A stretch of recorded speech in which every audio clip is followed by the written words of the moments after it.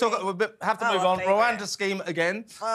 James cleverly, after the less than successful initiative by the government yesterday to say their war on the migrant crisis was really working. No, it's not. He's never going to stop the boats. James cleverly, extraordinarily, claimed that the Rwanda scheme was working as a deterrent to stop people coming to Britain.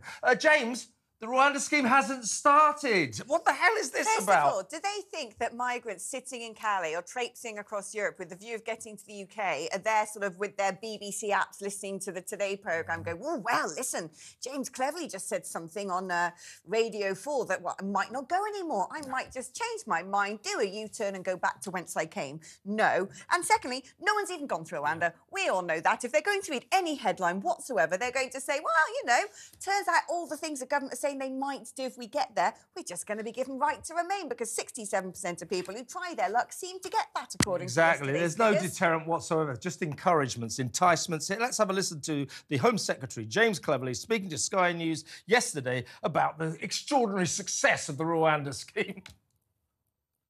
And the Rwanda plan is part of that deterrent.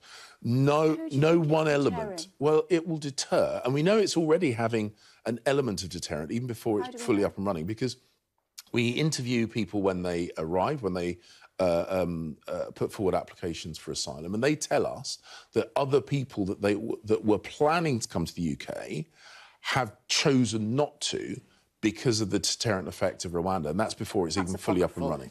It's not apocryphal. It is the interviews, it is what people tell us when we interview them. That's apocryphal. That's apocryphal. And also, what a load of rubbish. Absolute rubbish. Why would you be deterred by the Rwanda scheme when the Rwanda scheme doesn't exist? Hold on, why aren't you just saying when people arrive in the country, can I see your passport? Can you prove that you have a right to be here? Oh, no, why don't you go back? Why are you sitting them down, giving them a shortbread and a cup of tea and conducting an interview? Yeah, and what's that about? Here's a tremendous deterrent. If you come to this country illegally and claim asylum, you've got a 67% chance of staying here. That's not an deterrent. That is an enticement. That is ridiculous. We are still with James Cleverly. Good old James now, Cleverly. we're going to have to negotiate this little item carefully. I think you'll understand as we continue. In fact, shall we have a little listen first? Let's just have a this listen. is Michelle Hussein grilling James Cleverly on Radio 4 yesterday. You saying things. There have been a number of times now recently when things you have said have got you into trouble. There was the time it was reported that you'd called a government policy bat. There was the person or place you referred to in Parliament as a hole. No, I didn't. No, I didn't. Place, you did say, didn't you, that it was a place? No, I absolutely didn't. You didn't use the word hole in Parliament? No, I didn't. So when you picked up on a microphone, who was talking? Who said the word in Parliament? You need to do better research, because I've made it very, very clear.